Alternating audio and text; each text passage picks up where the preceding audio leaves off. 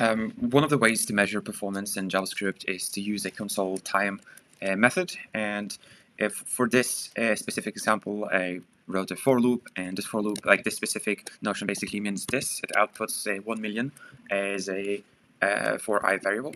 And the way we start measuring the time of this block code is by starting the timer.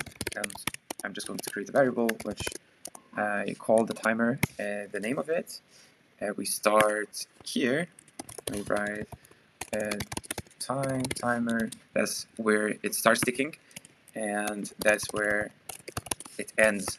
So it's going to finish after this for loop has been executed. And as you can see, it's going to iterate 1 million times. And let's see how much time it needs to execute this code. So it says 7 seconds and 294 milliseconds.